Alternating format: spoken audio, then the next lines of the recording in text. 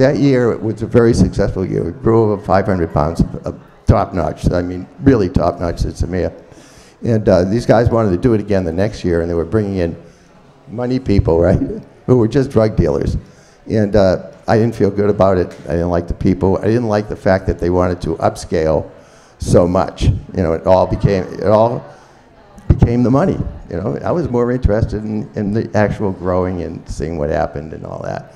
So the next year they bought 140 acres further away from where we originally grew, and went at it. And I was back in California when I got a call in July to come out there and help them, and I didn't really want to do that. But I relented because a few of the people, they had sunk everything they had into it.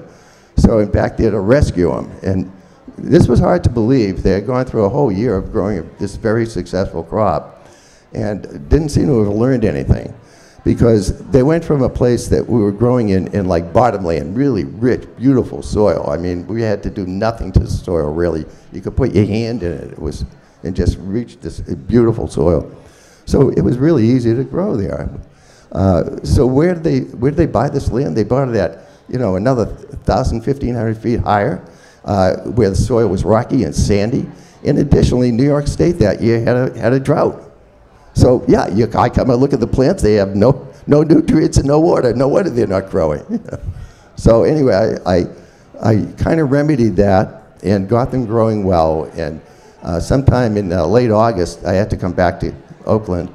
And so I said, you know, I'll be back and we'll be ready to harvest. Now this crop would have been over a ton. Would have been over a ton. But as I was flying back, they got busted, right? So they lost everything. None of them ended up in jail, partly because New York didn't understand growing at that time. Like, they didn't understand.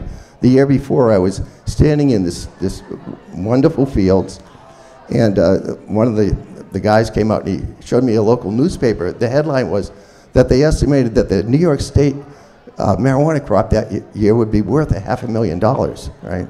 And I'm thinking, it's worth more right here, you know?